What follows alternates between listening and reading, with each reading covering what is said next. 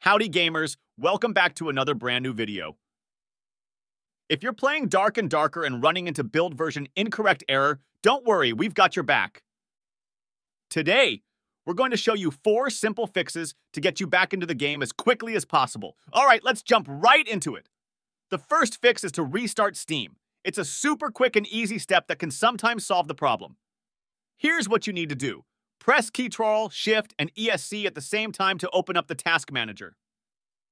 Now, look for Steam in the list of running apps. Once you find it, right-click on Steam and select End Task. This will force Steam to close. After that, just double-click the Steam icon on your desktop to open it again.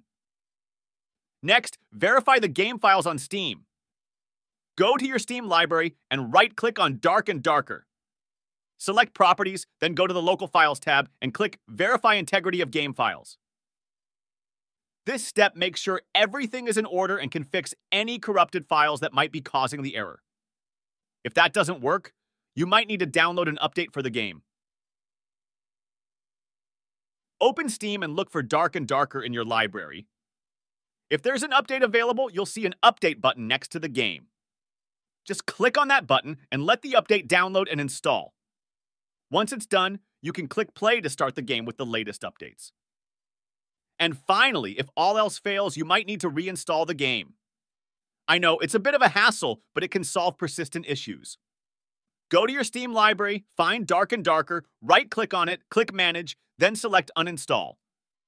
The game will still be in your library after you uninstall it. Just click on it again, and then click Install. The game will download and install automatically, and you can see the progress at the bottom of the Steam window. And there you have it, players.